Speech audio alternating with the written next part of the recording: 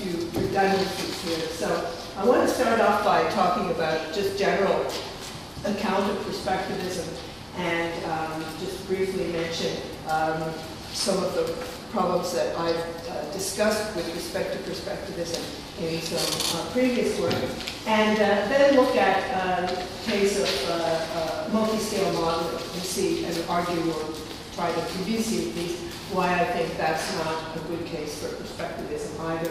And then, if I have time, look at other instances of modeling that are non-perspectival. So the theme here is that the idea of incompatible or inconsistent models doesn't really provide us with reasons for being perspectivist. And then talk about what I see as a really much better approach to perspectivism than what's been discussed in the literature, and that's a paper by Michaela that's coming out on her website now, but in Philosophy and Phenomenological Research on Perspectival Realism, and I think that really encapsulates what's good about perspectivism. But I've got a few small quibbles to make about that, so this is a good forum for maybe bringing those up, and then a few conclusions. So the most common form of perspectivism that we all know and we're sort of acquainted with in our philosophical education is really epistemic perspectivism, the idea that there's no view from nowhere, and that there's some cognitive epistemic perspective, sensory perspective that we as human agents utilize when we engage with the world. And that has a long history from Kant.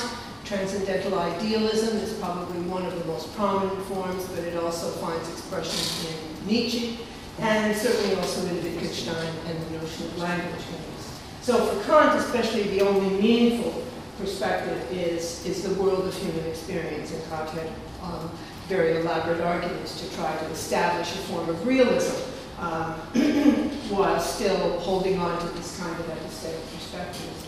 Now, scientific perspectivism, though, makes a more narrowly defined view about how particular theories and models interpret, how we should interpret the progress of science using particular kinds of theories and models. And there are some contemporary views about perspectivism in science. Bas van Frassen, in his book on representation, says there's no representation other than the way things are used, taken, etc.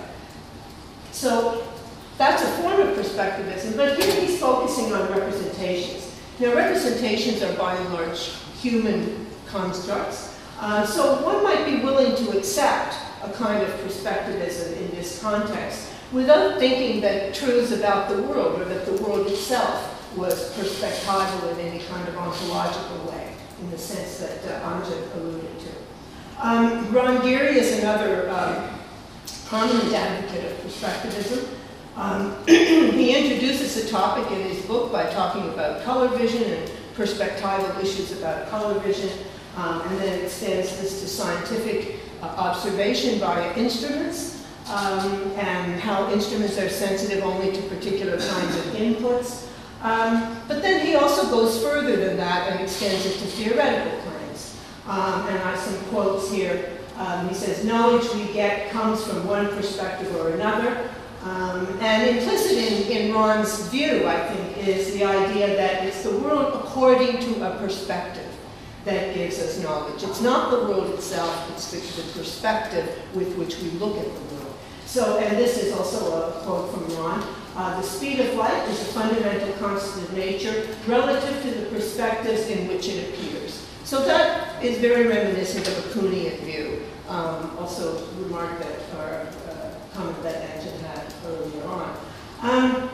Now, perspectivism has been generally motivated in philosophy of science by attempts to try to understand this problem of contradictory or conflicting models. And Ron explicitly says it's an attempt to try to do this, but also to try to carve out a middle ground between constructivism and strong realism. So he says, laws of nature, so just to give you a kind of familiarity with the view that Ron puts forward, because he's probably the most prominent advocate of this. He had an entire book devoted to the topic of perspectivism. He says, laws of nature should be understood as general principles that define a perspective but make no general claims about the world. So the laws define the perspective. Models are constructed with the aids of principles and specific conditions, and in accordance with the perspective, make specific claims about specific parts of the world.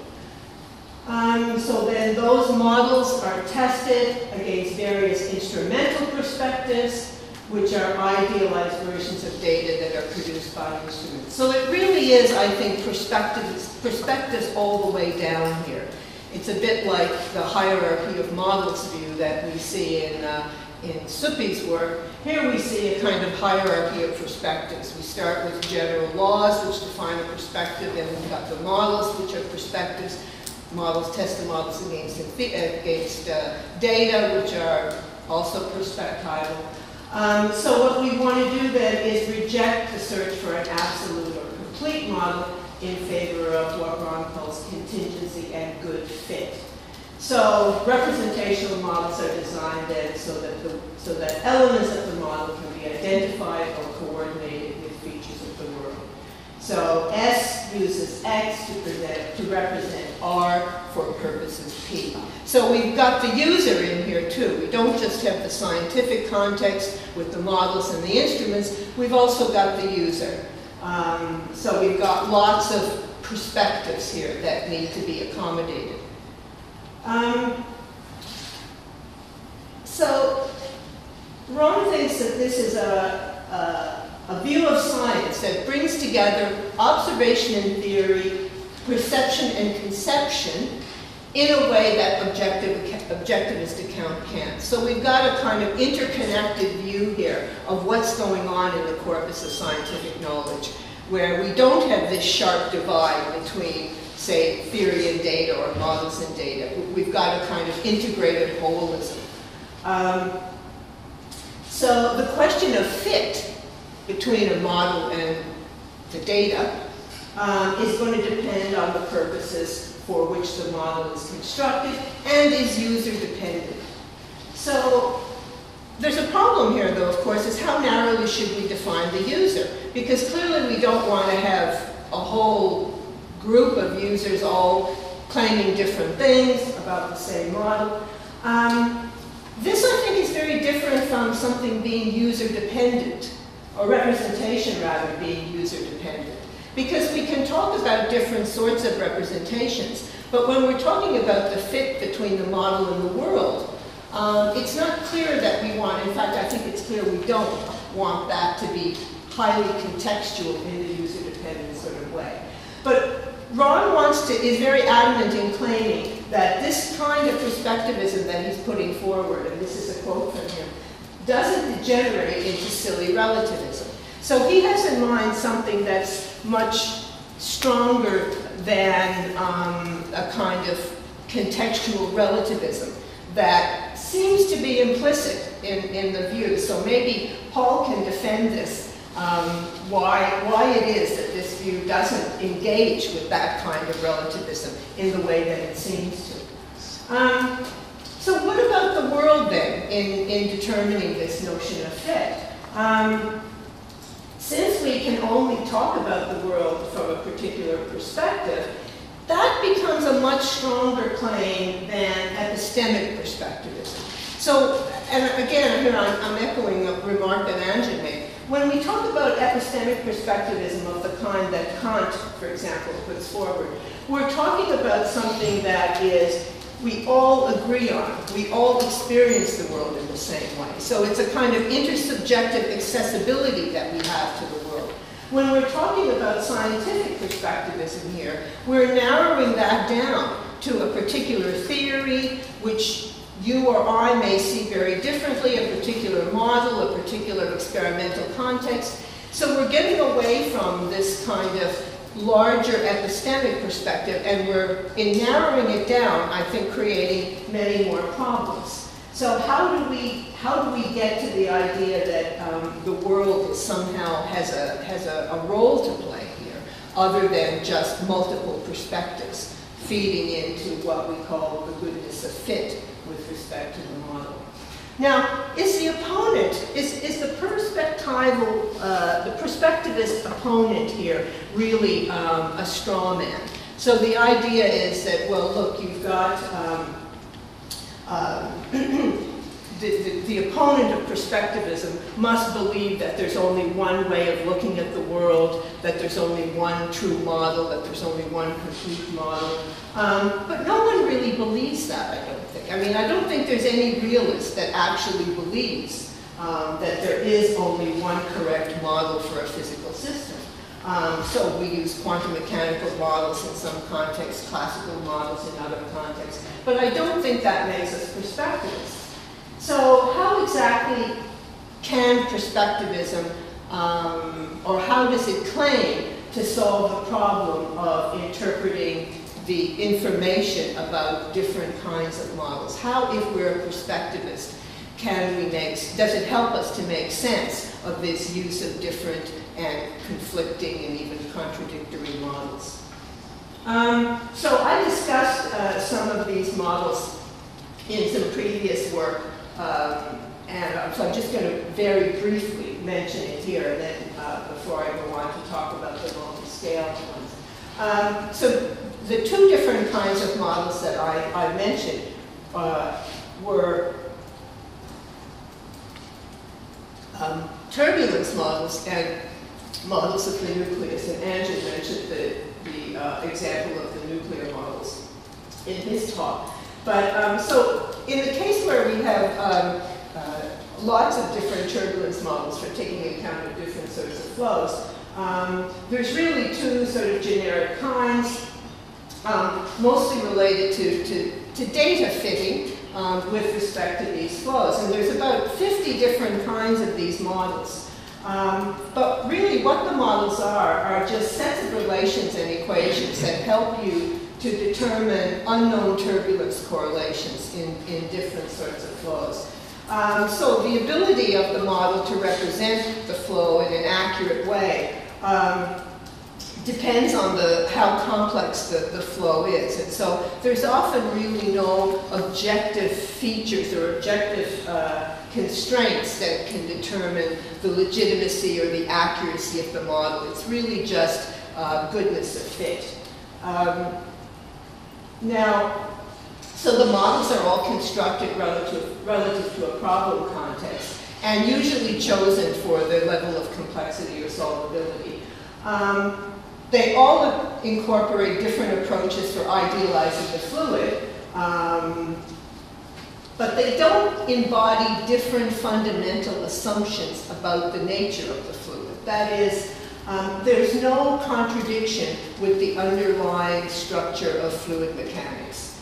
So they involve addressing different kinds of boundary conditions, different aspects of fluid flow, but there's no real sense in which these models are defining a perspective, because the background perspective for these models is all fluid mechanics. The reason that there are so many models is that modeling turbulence is really hard. Turbulence is a very difficult phenomenon to try to get a theoretical handle on. So what ends up happening is that it results in mostly data fitting.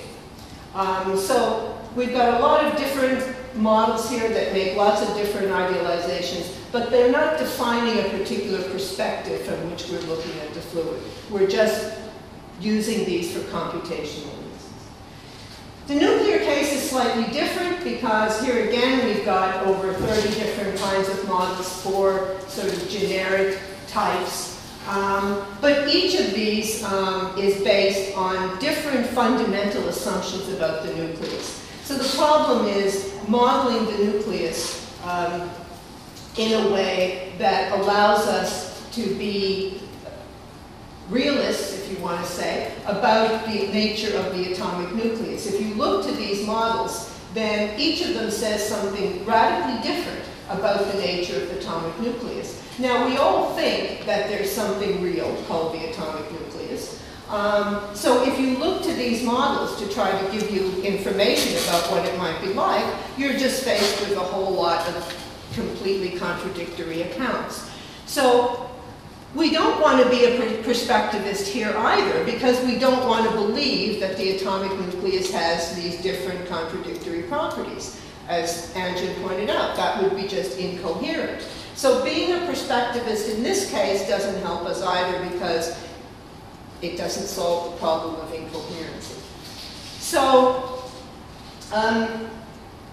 perspectivism doesn't really do any work in the turbulence case. It's not doing any work in this case. If you say, well, no, we want to adopt some kind of perspectivism, because we want to say, okay, from the point of view of the liquid drop model, the nucleus looks like this. From the point of view of the shell model, the nucleus looks like this. And these are just different perspectives on the same thing. Then what happens is we're believing a contradictory account. And so we needn't assume that there's only one complete and coherent model of the nucleus, but it also shouldn't follow that we want to accept contradictory accounts either. So insofar as perspectivism seems to allow us to believe in these kinds of contradictory accounts, then I think that it's not a viable epistemic position with respect to solving the problem of these different kinds of models. So having different models for the same system isn't really evidence for perspectivism. It's really simply a methodological issue for modeling. How do we get it right? How do we get a non-contradictory model? Now you might want to say, well, look, the nucleus and turbulence models aren't really good cases, because those are very difficult theoretical problems. And so you shouldn't saddle the inability of perspectivism to come up with a coherent view on these as an argument against perspectivism. So what I want to do now is look at some cases where it looks like perspectivism might have a role to play in providing an interpretation of modeling, but in fact, it turns out that it really doesn't do any work there either. Okay. So, we just have a simple picture of modeling that goes on in engineering and physics and various other sciences. Typically what happens is some modeling focuses on scale. So you've got detailed microphysical models that ignore the macro scale. They assume that the macro processes are fairly homogeneous. You've got macro scale models, usually in engineering, continuum models that represent atomistic effects by certain sorts of constitutive relations.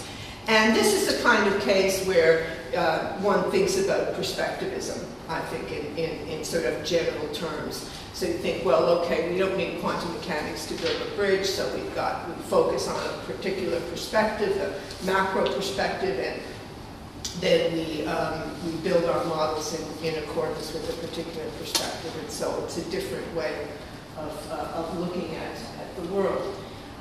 So the problem, though, is that when we're talking about these constitutive relations in macro processes, these are really, the constitutive relations are really macroscopic representations of the way that micro-constituents make up a system. So you're still bringing in the micro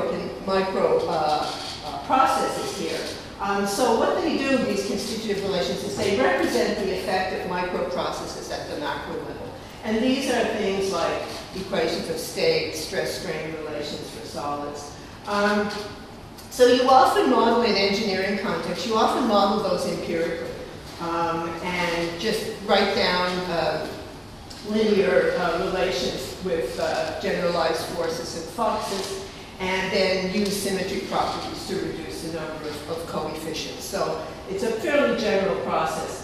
So then you can measure the sort of macro phenomena you're interested in, like viscosity coefficients or whatever. You just can measure that empirically. So the constraints on the system become things like symmetry or invariance properties, second law of thermodynamics.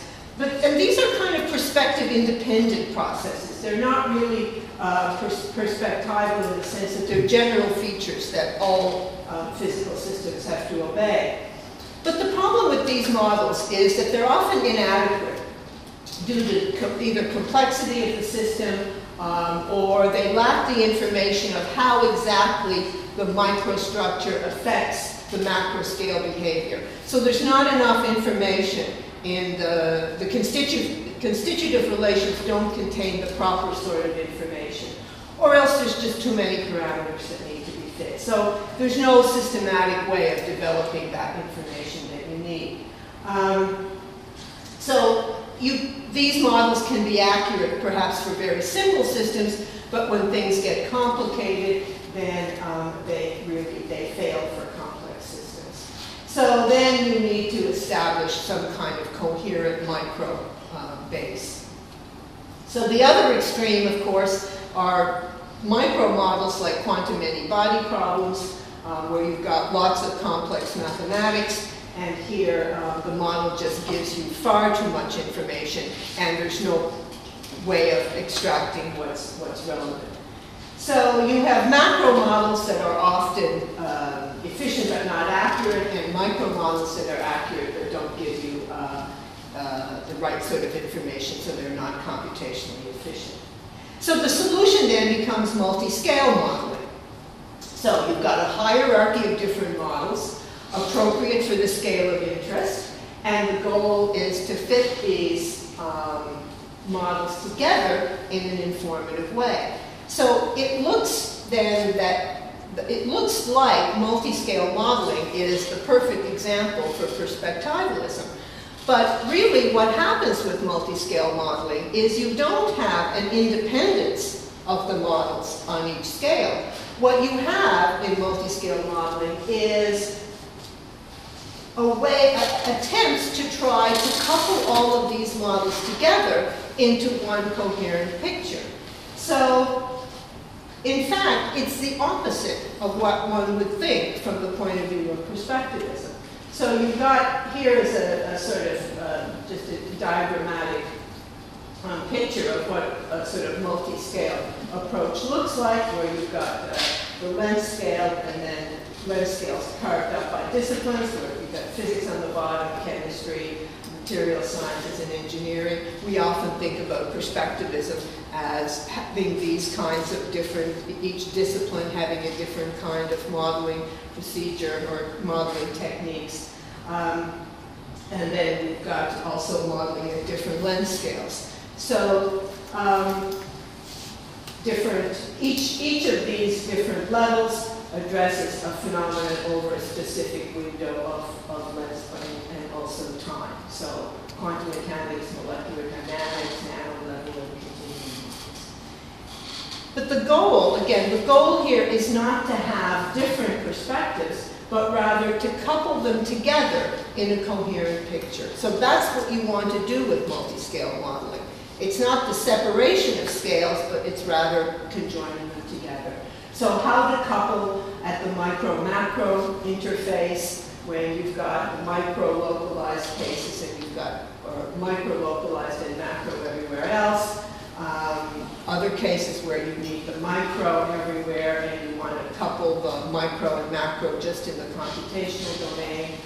Understanding how different complexities, complex models can be related together, and how you can combine them computationally to prevent serious artifacts in your computational instability. And there's different methods for doing this. So the question then is, how should we think about these different scales? How should we think about these different levels? So the aim then is to, as I said, is to calculate material properties or system behavior on one level, but using information from other levels. So on each level, you have particular approaches for describing the system of interest. But that's very different from saying that you've got a model relative perspective that gives you that makes ontological claims about the fundamental nature of that level.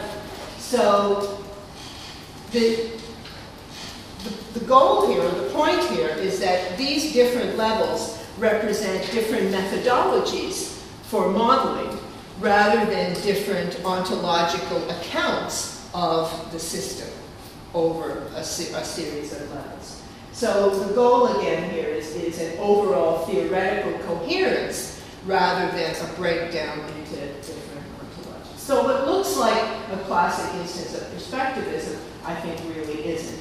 That most of the modeling that's done from a perspective, if you want to call it that, is simply for calculational reasons or else for just simply ignoring things that aren't relevant. But again, that's different from adopting a particular perspective with respect to interpreting the nature of the physical system. How much time? Well, we started late, so you have we have about 20 minutes. 20 minutes left? Yeah. Oh, okay. So, so that was the multi-scale modeling. So now I want to just very briefly look at a couple of other instances of non-perspectival models. And one is the Ising model. And the reason I chose this is because the Ising model is extremely pervasive in all kinds of different contexts.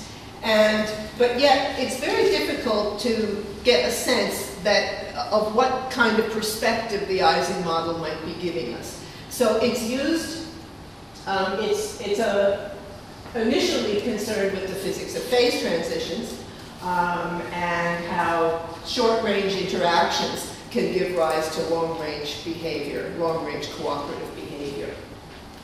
But the Ising model has applications in chemistry, molecular biology, financial markets.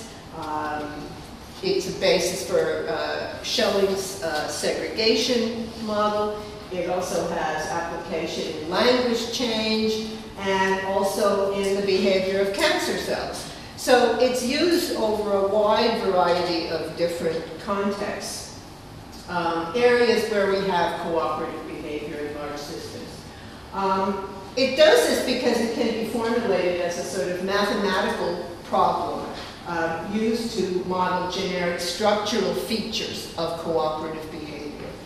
So, but it doesn't provide us with a perspective in any kind of meaningful sense. Rather, it's just a very simple representation of interacting elements with finite number of possible states. So it's really a case where you've got a large number of magnetic moments or spins that are linked together on a graph, and they take sort of two values. They can point up or down. Here we've got, they either align themselves with their nearest neighbor, or temperature will cause them to rotate randomly.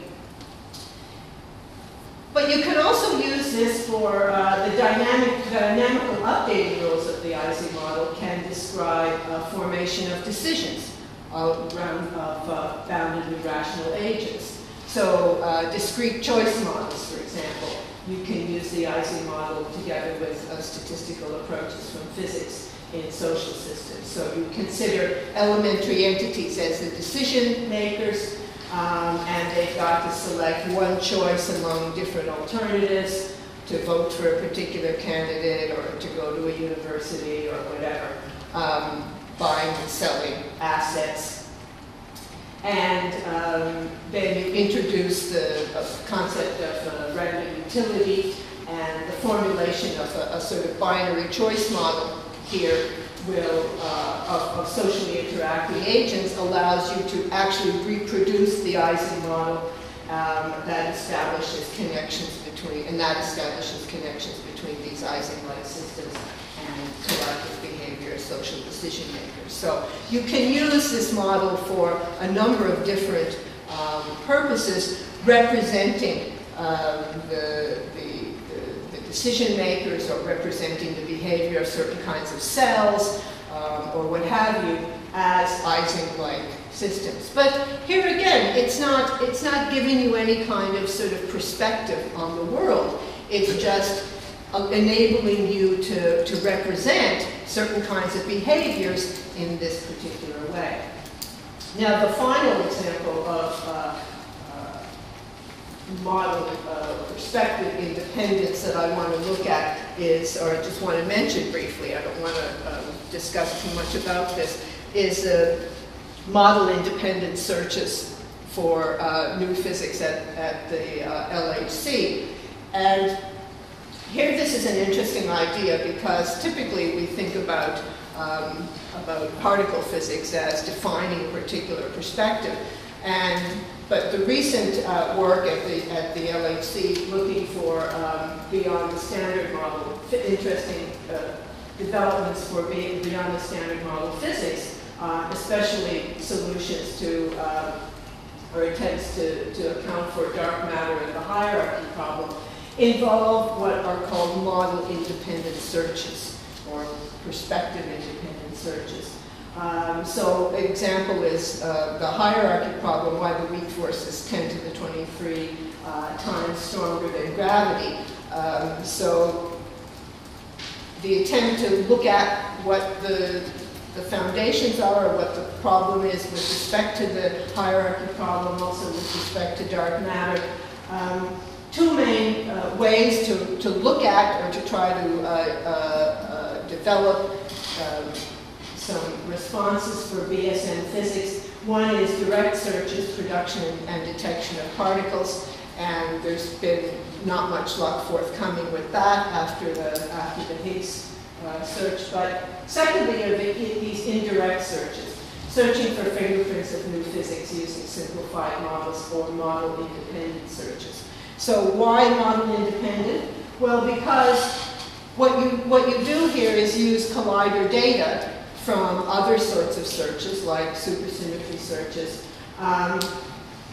to try to recast that data in new ways.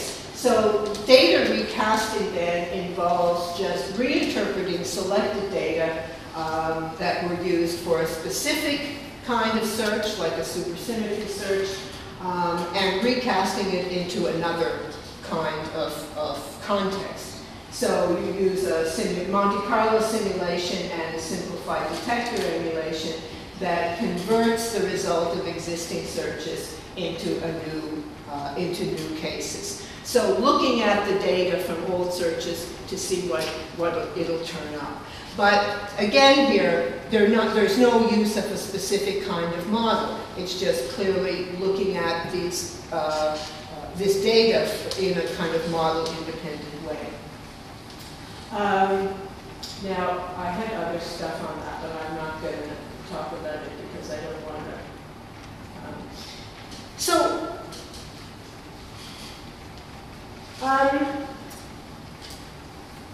When I said at the beginning that perspectivism, one of the goals for perspectivism was trying to get us a better understanding of the use of contradictory and conflicting models, but also looking at how we should understand the role of the model in science, and seeing whether or not models define a perspective, whether we can use perspectivism to make sense of the conflicting pictures that models give us. So what I've tried to do then so far is to show that it doesn't really help us with the conflicting or models, like the nuclear case or the turbulence case, and it also doesn't really help us in the more straightforward cases of multi-scale modeling, and indeed other kinds of modeling that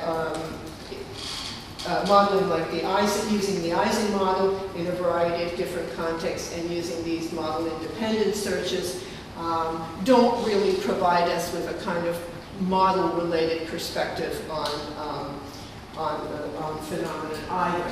So it doesn't really seem to have much force or motivation then when it comes to modeling and various methodological contexts. So what's next for perspectivism then? What's the other, what other options are available?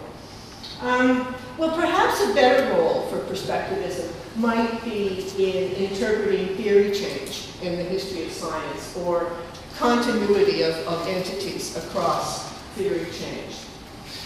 So, can it justify our claim, for example, that current perspectives are better insofar as we now have more inclusive theories, better explanatory, better predictive power? So maybe perspectivism can help us to make sense of that if it can't provide us with a sort of epistemic foundation for modeling. So perspectivism then seems to be making two claims.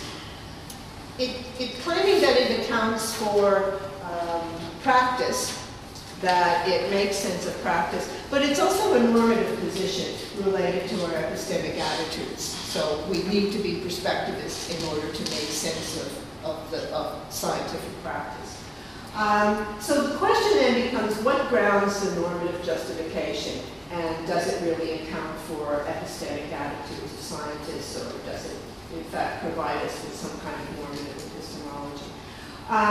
And so how do we, the second question, how do we appeal to the world if our knowledge of it is constrained by perspectivism? And indeed, should we appeal to the world? Is the perspectivist really sort of blocked from appealing to the world in any kind of non-perspective way, a non-perspectival way? So I think, as I mentioned at the beginning, I think that a really much fuller and richer account of perspectivism is the one that was put forward by Michaela in a paper, the recent paper. I don't know, I can't remember the title. 4 kinds of perspectival truth. Four kinds of perspectival truths in phenomenology, in philosophy and phenomenological research. So, 2 claims that she makes in this paper is, one, truth is ontologically grounded in worldly states of affairs. 2, the worldly states of affairs that act as ontological grounds for scientific knowledge claims are inherent in a scientific perspective. So, correct me if I get any of this wrong. So. I wouldn't endorse the second one, but you go ahead. Okay.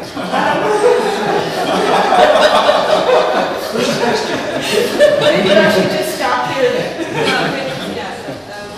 So this one, perspectival truth is not indexed to it.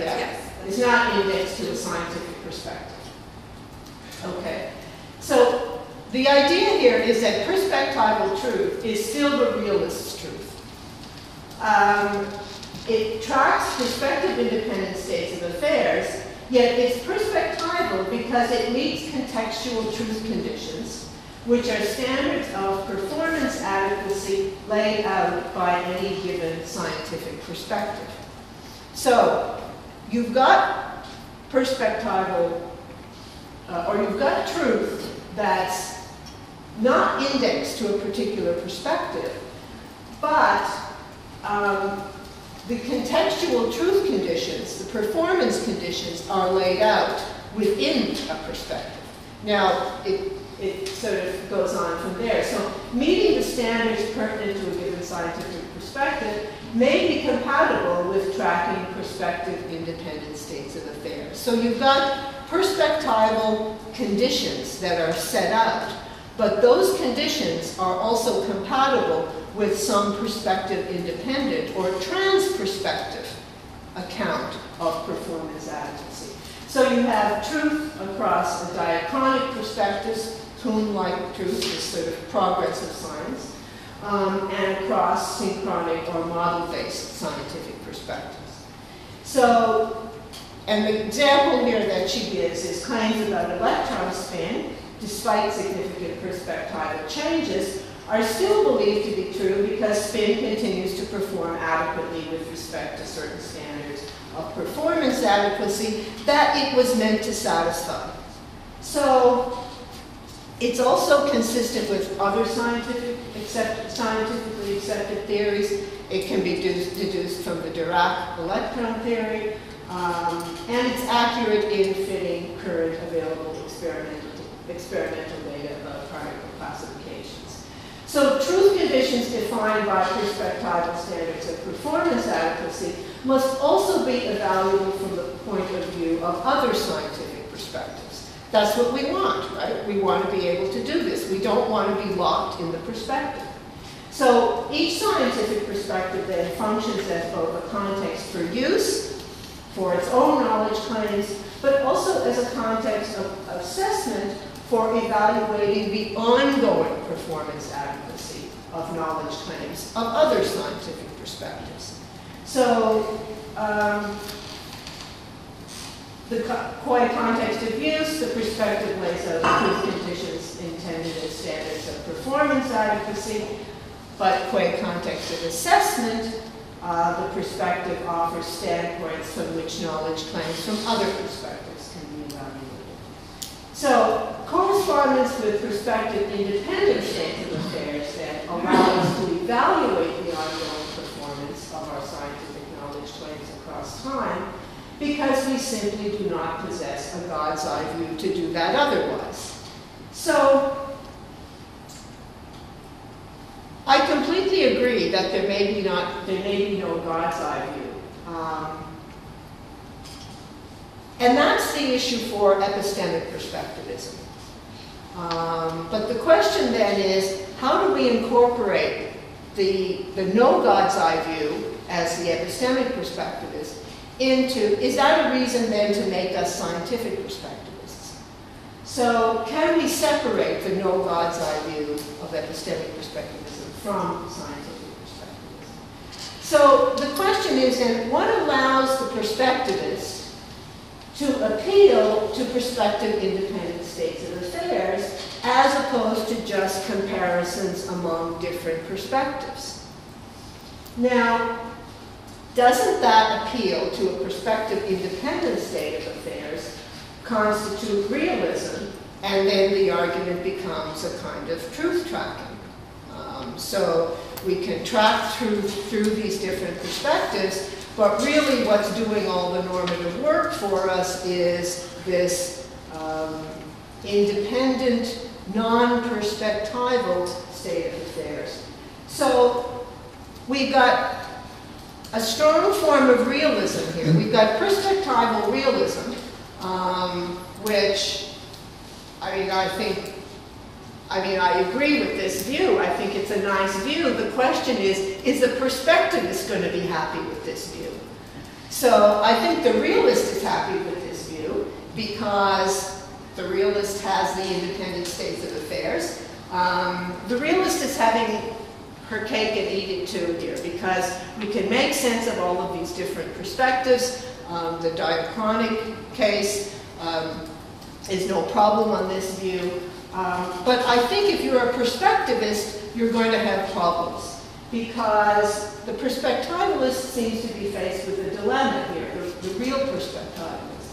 If we accept perspectivism in the way that Ron formulates it, we seem forced into a kind of contextualism or instrumentalism. If we appeal to a perspectival independent reality to justify our perspectivist claims, then we're forced to a kind of realism that perspectivism was designed to combat. Okay, the perspectivist doesn't want to be that kind of realist. So it seems like the perspectivist can't really occupy the middle ground. So I think there's a problem. Now, there's a problem for a perspectivist, but I don't think there's a problem for the realist here. So, just to wrap up then, I think that when we say that perspectivism doesn't really help us as a way of interpreting models or modeling practices, the cases that we looked at, what looked like perspective, fodder for perspectivism, are really attempts to combine different kinds of models in the multi-scale approach, or the models simply provide no real perspective that can function in a substantive way. So that leaves us then with the fear of change or stability of entities as a motivation for perspectivism. I think that's very promising, but only if one appeals to certain perspective-independent standards of evaluation. But that seems to require realism about a perspective-independent world, but that brings, I should say us, that brings the perspectivist right back to where he or she started from, which is an attempt to try to escape realism. So.